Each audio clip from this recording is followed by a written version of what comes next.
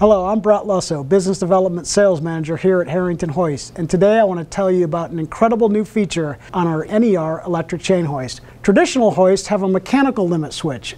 On the NER, we rely on a paddle limit switch to stop the hook in the upmost direction and the lower limit device and the hook in the down direction.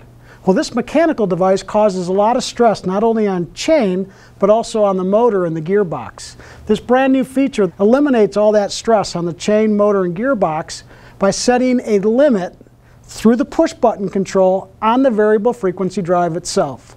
I'd like to demonstrate this.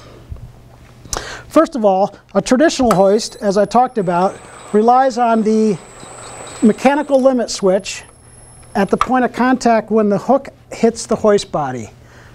Now, let's say I have an operation such as a plating operation or a pick and place operation where I want the hook to stop at the exact point every time. So maybe it's a basket full of parts down into a chemical bath for a plating operation. Well, I just want to submerge the basket. I don't want to submerge all the chain or the hook. So quite simply, when I just get to the point where my lower limit needs to be set, it's very simple. I simply engage my e-stop or emergency stop. Now at this point in time, I go to the first stage of my two-stage button and hold it for 5 seconds. 1, 2, 3, 4, 5. Okay, now I disengage my emergency stop. Now I'm going to travel the hook up so that I can show you that the lower limit has been set. Up, now down.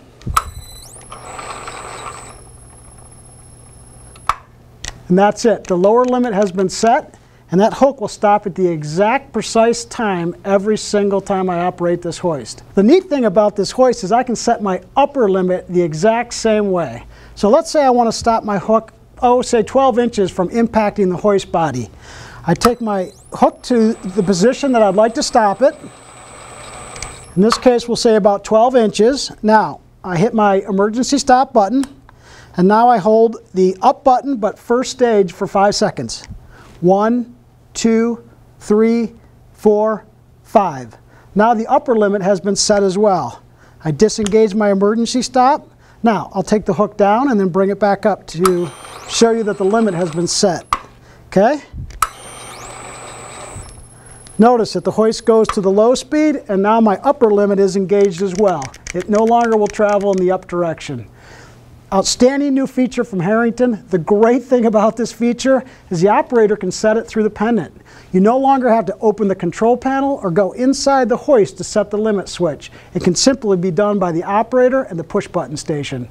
Okay, so to reset your upper limit or lower limit in the event that you want to change the position, very simple. I once again have set my upper limit switch. As you notice, the hoist will not operate in the up direction. Now, to reset this upper limit, I simply push in my emergency stop. Now, I engage the second step of my two-stage button. Hold this for 5 seconds. 1, 2, 3, 4, 5. And now this upper limit has been canceled out. I'll show you. First, I'll operate the hoist down. And now the hook will travel all the way up to the mechanical limit switch. One great feature is the fact that when the hook travels in the high speed and gets close to engaging the mechanical limit switch, the low speed of the hoist actually engages and kicks in. This low speed puts less stress on the bearings, motor, gearbox, and chain. Let me demonstrate. As you saw, the low speed engaged before the hook came in contact with the limit switch. One of the great new features from Harrington Hoist, available on the NER 3-phase electric chain hoist. Operator can set it through the hand control and doesn't have any limitations to lift length. Harrington, bringing you innovation. Join the revolution.